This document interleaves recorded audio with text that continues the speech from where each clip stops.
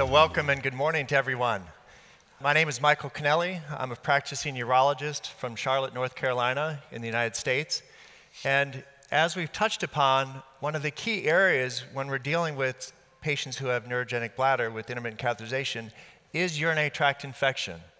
As was stated before, 2.7 times a year, patients have UTIs. Now, there's many factors that go along with that.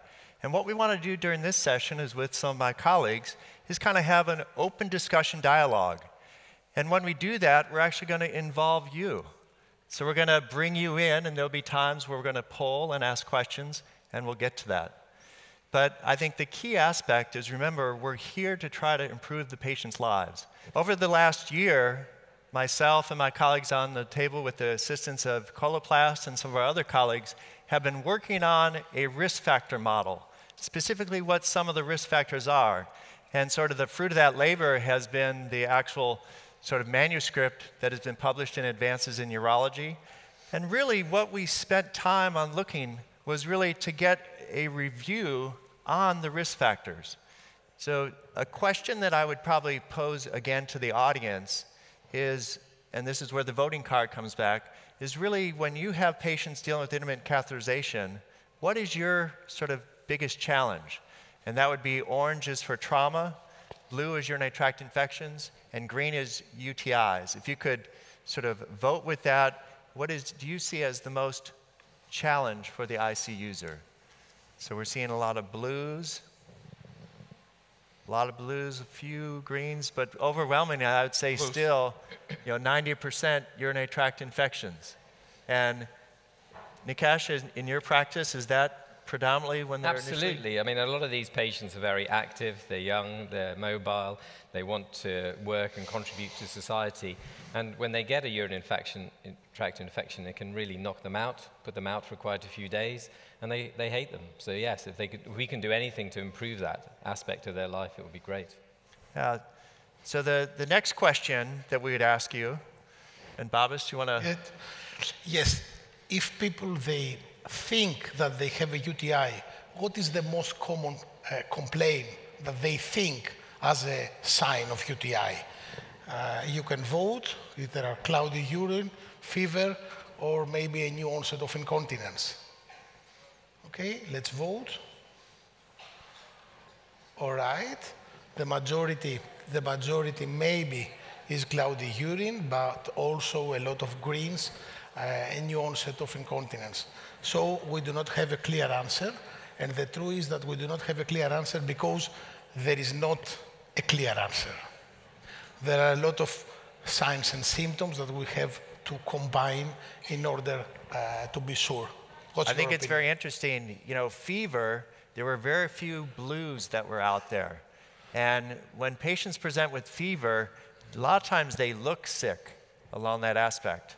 But it is probably true in my practice, majority, it's going to be the cloudy urine, the odor, sediment, something's not right.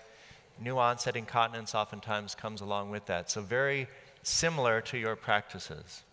I totally agree with you. That's why we have a patient came to your office and he or she present with numerous things such as, first of all, cloudy urine or odor.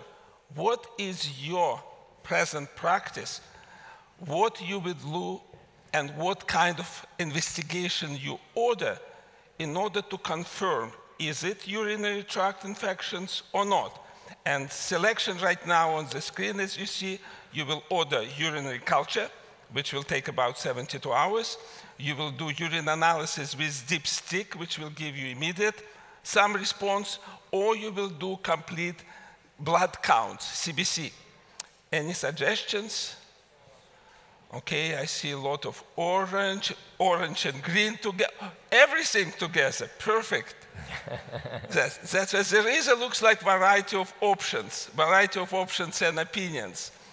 That's why in Canada, typically in the office, we immediately will do urine dipstick, which has, depending what the capacity of dipstick will show as the presence of nitrates, presence of white blood cell counts, and so on. I will order typically CBC if a really concerned patient has urosepsis or generalized infections, but it will be my last choice.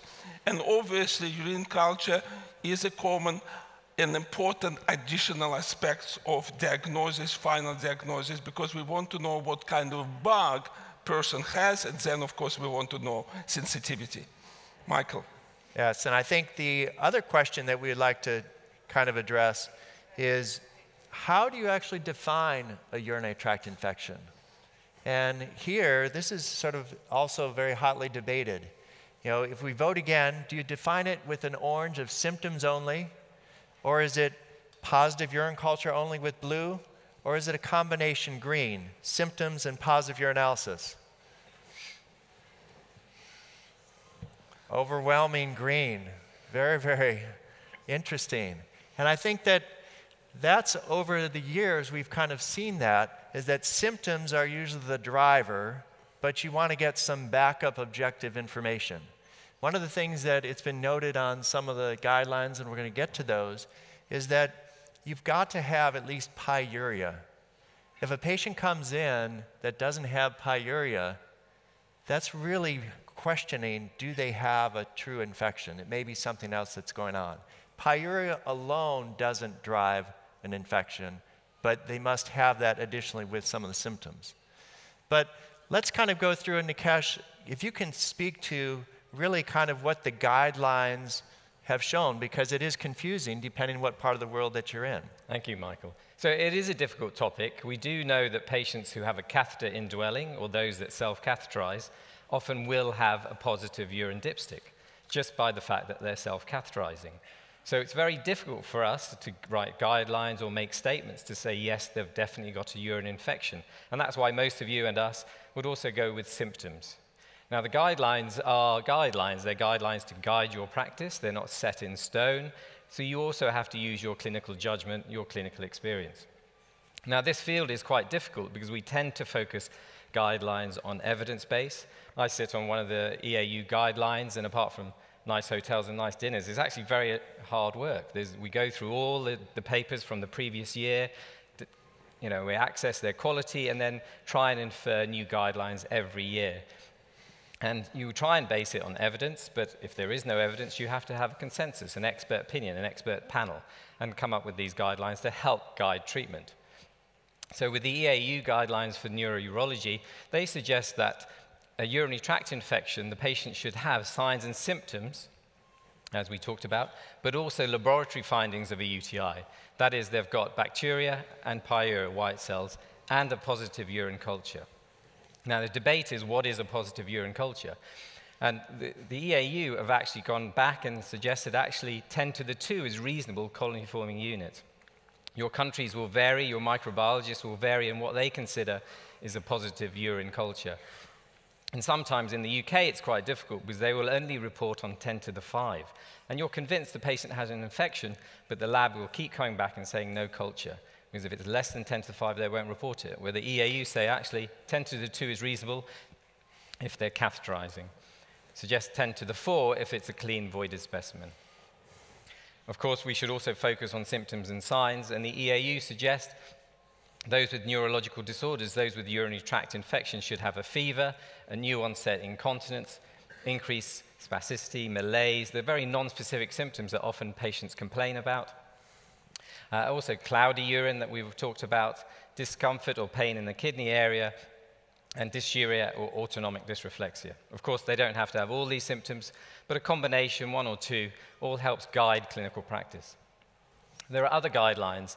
This is slightly dated now, but from the Infectious Disease Society of America, they also suggest signs and symptoms are compatible with a urinary tract infection, and they refer to 10 to the 3 of colony-forming units on their urine culture. Again, a different level. Thank you, Mike. And then we have ISCOS, the International Spinal Cord Society, have also have a great data set, and they've looked at their data, and they again talk about new onset symptoms, and often the patients will tell you what they are, accompanied by laboratory findings, white cells, bacteria, and a positive urine culture. So you can see most of these based on urine culture. And again, their symptoms are very similar that we mentioned earlier. And they talk about a clean catch midstream technique for immediately installed catheter and any positive culture for the 10 to the 3. So you can see the guidelines are variable. It's difficult because the evidence base isn't great, so the consensus is what drives it. But I think most of us, you'd agree, would focus on symptoms and signs as well as something in their urine. And I think that's kind of the challenge is that guidelines are very good, but they've got to be updated. They've got to be current. And as you can see here, some are in 2009, other ones are updated. Andre, in Canada, what guidelines do you actually go by? Or do you even use the guidelines? This is an interesting question. First of all, as you know, majority of us, how often you will go and search PubMed, what is the latest in publications? We're all busy clinicians sometimes, and we believe that we're up to date with our knowledge. But sometimes we don't know it's not happening. That's why many of the clinicians still believe that 2009 was the latest guidelines. It's reality, but we are progressing very quickly. And that's why it's very important actually to do self-checks periodically. Like, for example, this symposium is fantastic venues to show where we are right now standing with guidelines. That's why we're trying to be up to date. That's the latest guidelines. This is what driving a diagnosis and criteria for management of the bladder. And I think it's part of sort of globalization. As we as providers get together from all over the world, the onus is really upon us to kind of drive change, to actually have the ability to come up with consensus throughout. We use our societies to kind of be that body for us, but I think ultimately, we have to have some consensus throughout because it is an objective nature to it. I mean, and the other thing to bear in mind is that a lot of this data that we base our findings on is very old, and we're using laboratory tests that are very old. There are much more modern techniques available, not available everywhere, but we're still focusing on colony-forming units, looking at what it looks like under the microscope, and technology has moved on. Well, I think that's true because technology will advance. The question is how applicable will be broad spectrum to all the nations with things.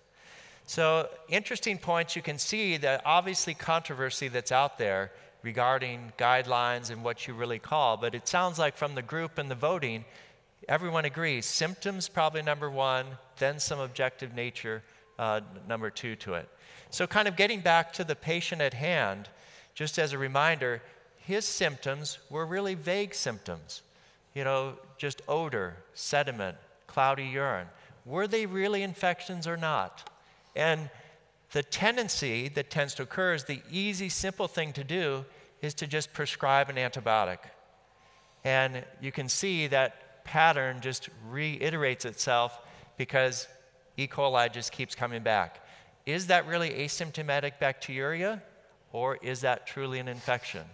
And so what that has prompted us to do and our colleagues is actually to look at a model. What are really all the risk factors that are there that go into when a patient comes in for urinary tract infection?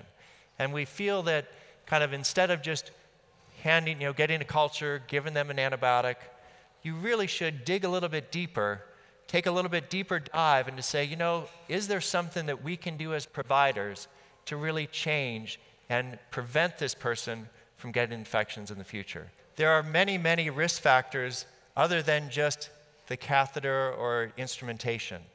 As you go through individually, the general conditions, looking at diabetes, looking at their overall health. We didn't really talk about the female aspect of things regarding postmenopausal females with possible use of estrogen, but various things to look into. The local conditions, whether they're stones within the bladder, whether they've got thick-walled ischemia within the bladder, other things of their technique, educating within that process of the proper catheters of using it, and then also education of the patient. These are all factors that really take, as we've said, a holistic approach to really optimize the patient's use. What we've been able to accomplish is become a holistic approach. I mean, that's what we all want. We want to use kind of a holistic approach to try to improve the quality of lives within our patients. And I think that's what kind of this forum is setting up. This is what we're starting to do and getting everyone together. And so the next day and a half, we're going to be really focusing in on that. So I'd like to thank my panel for their comments, guiding me through this.